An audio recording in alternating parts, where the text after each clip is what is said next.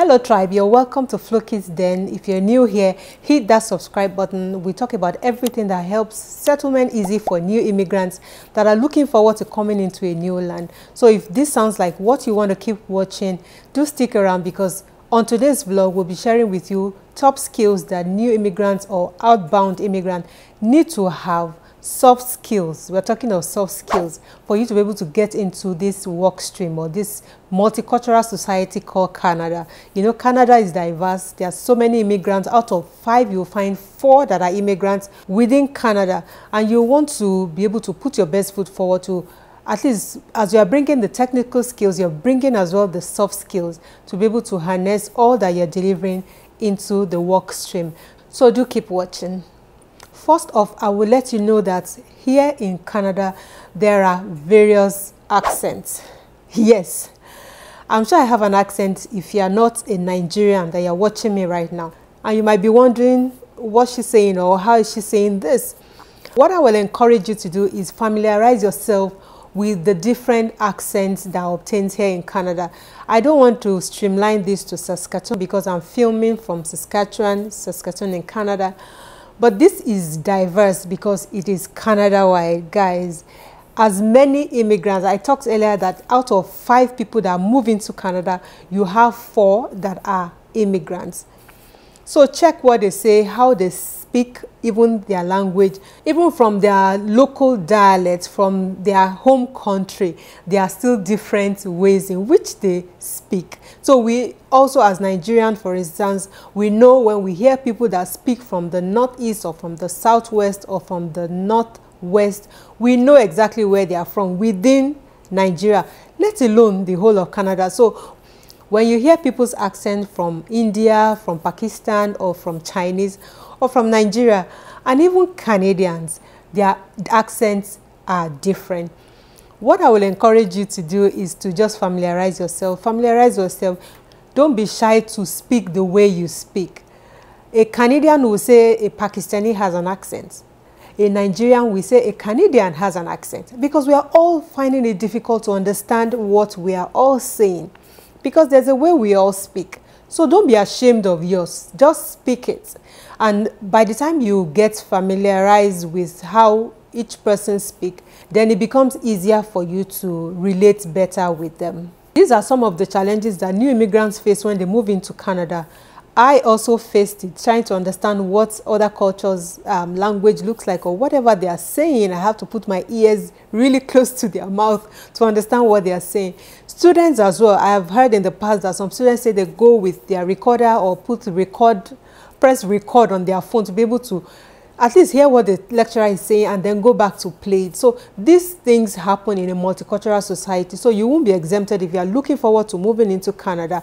Be rest assured that this is one of the, well, shock we call it, but it's also a soft skill that you need to understand. So when you watch or explore more about Canada, you hear people speak from different countries that they come from.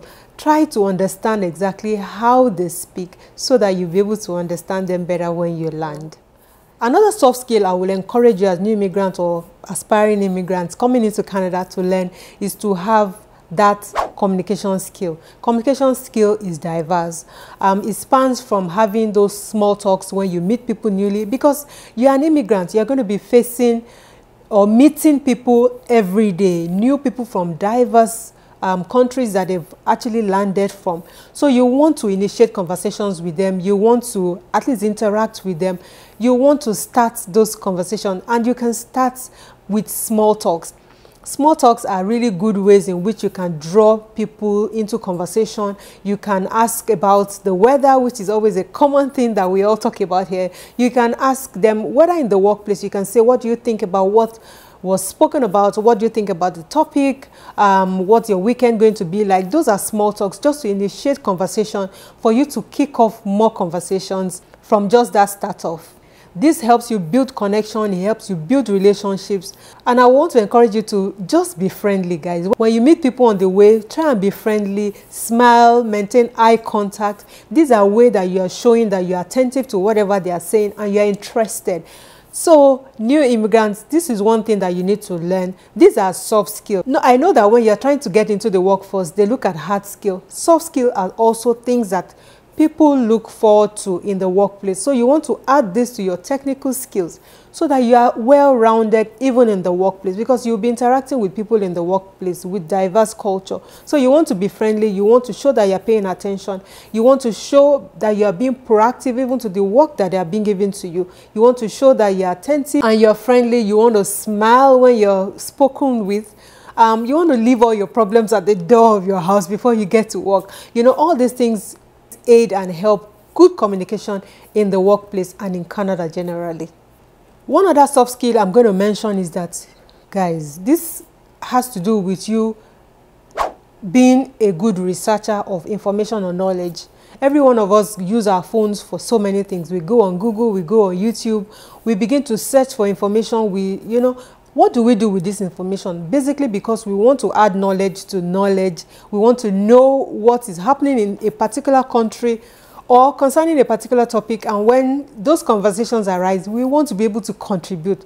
So, guys, it's important that you research so much about Canada that you're looking forward to coming into. Don't just be someone that just gets information dumped at you without researching. You want to find out so much more about the culture, the people, the food, the weather. You want to find out so much about the population, so many things about Canada. And while you're also desiring to step into that workplace, whether you have landed or looking forward to, you must be able to research about that company. Research, and research. Research about everything. You must have Google at your fingertips. Try and research all that you need to know, all you want to know. Don't wait for people to always give you. I know moving into Canada, some people just want others to be dumping information on them. No, don't be that kind of person. You want to be also a problem solver. For instance, you work in an organization and they're asking about something. You already have a resource. You understand where to get to what. You know how to be able to dive into those situations, or you come up with quick and easy solutions to those problems because you have researched. And this also brings me to connections and networking, because that's another way in which you can thrive well when you're researching. You can lean on your connection, you can lean on your network to be able to assist you in other things that you're looking for. So don't be a lone ranger, guys. Don't be the only one ranging and waiting for information to be done. Let people also wait on you to give them feedback or information on a particular situation, topic, idea, problem that you need to solve.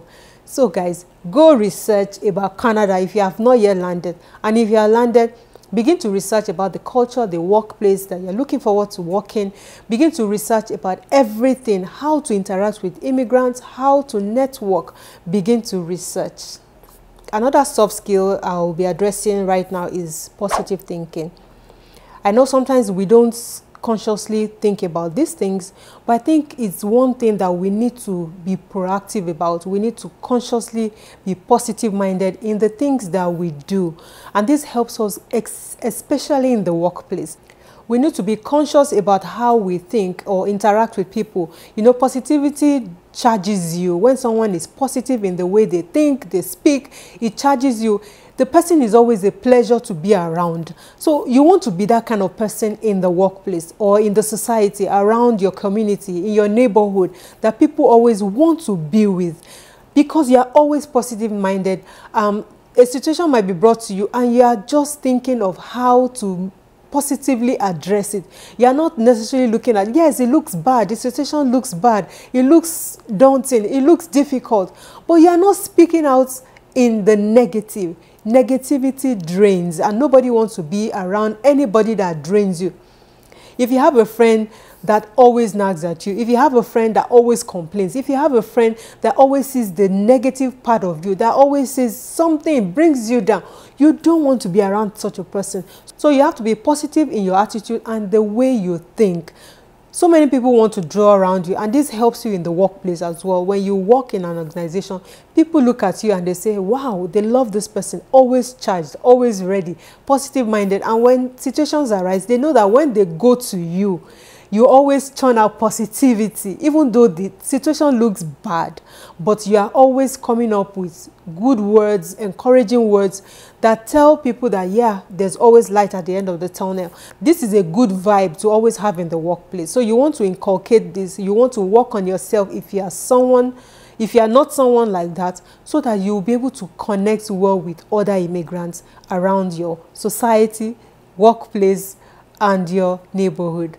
And with being positive, this brings me to thinking, based on my observation, that Canadians are always not direct in their approach to conversations when they have to say things to you. You know, when things happen and they need to tell you things directly, they don't say it as it is. They will never tell you what they really think. You know, I think it's part of them. They are just being polite. They will never tell you exactly how something or a situation is, or what they think about you. They would ramble around, you know, in a bit to be polite, in a bit to probably hide the truth from you, or sometimes lying to you.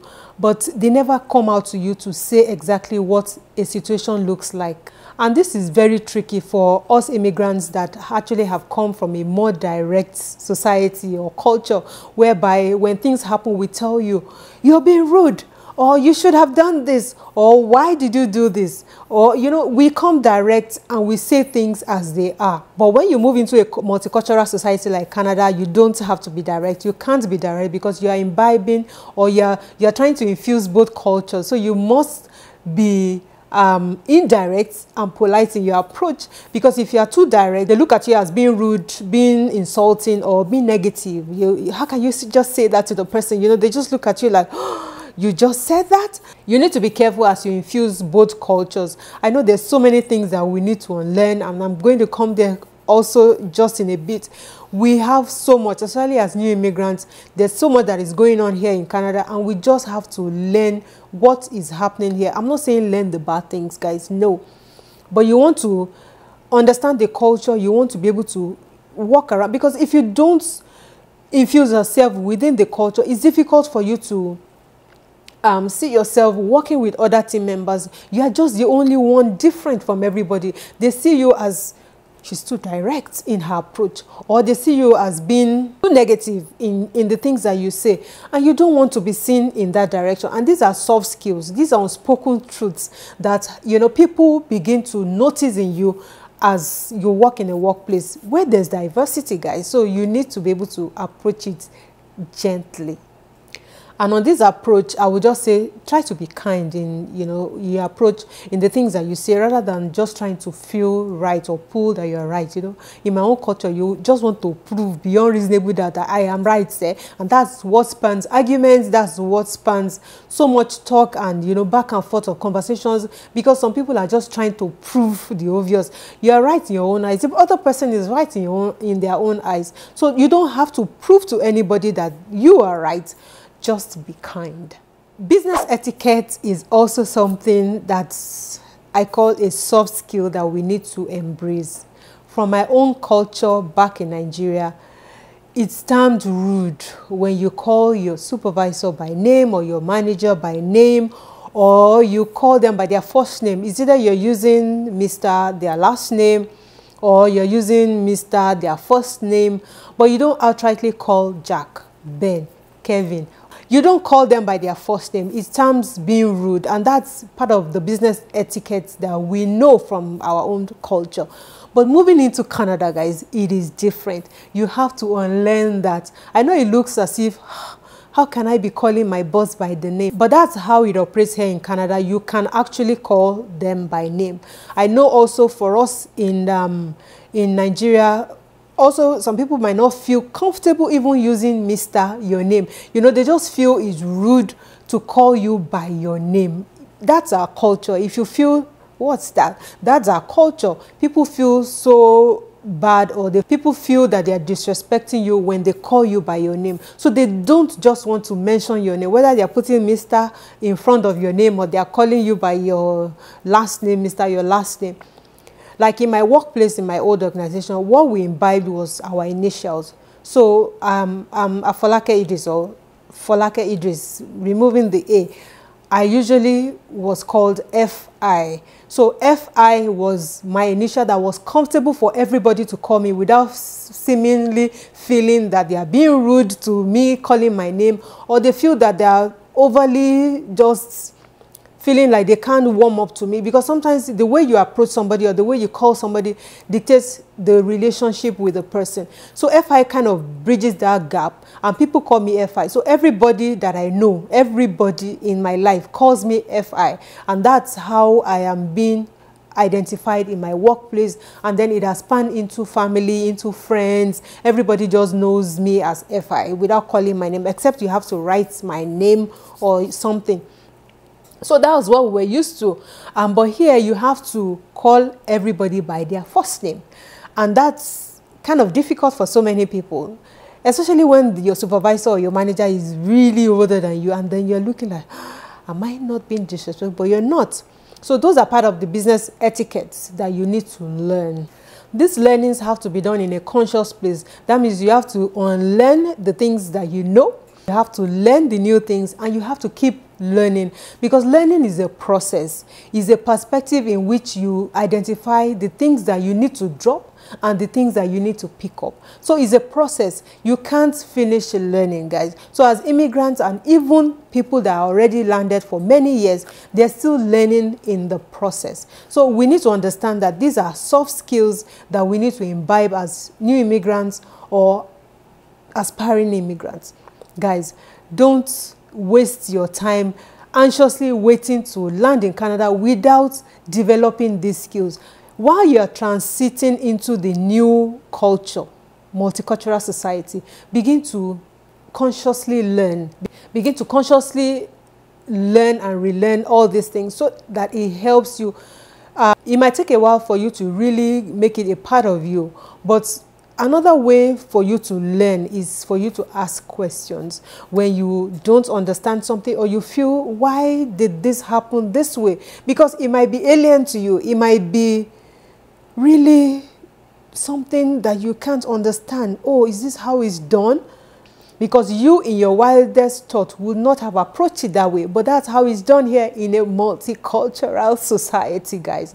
So you need to ask questions. You need to ask questions so that you understand the process, you understand what is expected of you. If you are even given a task in your workplace, you are asking questions. Is this exactly, you know, it's like giving that question, it's like asking that question back or sending it back to you, whoever asks you, do you mean you want me to do this, or is this how you want me to do it? It's just reaffirming that question so you understand what has been said.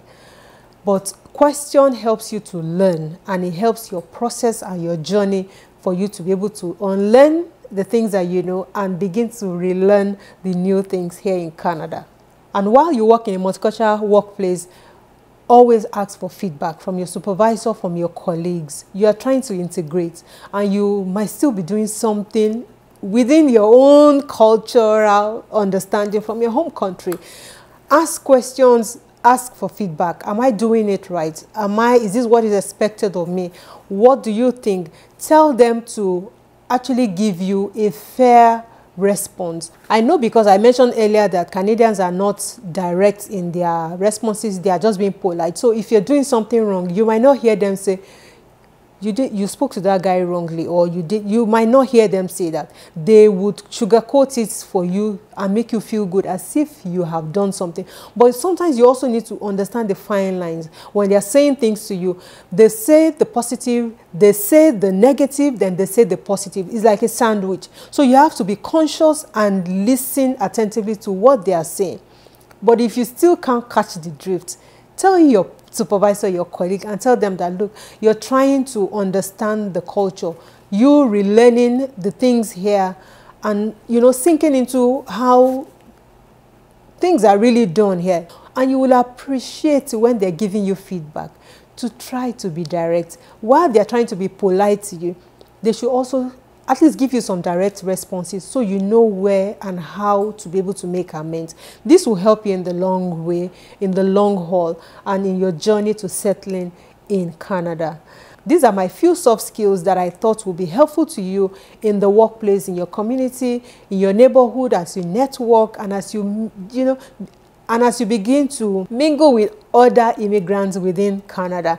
If this has been helpful to you, do hit the subscribe button, share this video to as many that you think might be interested in watching it, and comment below if you have other suggestions that other immigrants or you have experienced in your workplace or even in Canada at large, whatever soft skills that you feel will be helpful to other immigrants to learn and begin to settle in their new role. Thank you so much for watching. See you again in another vlog. Bye guys.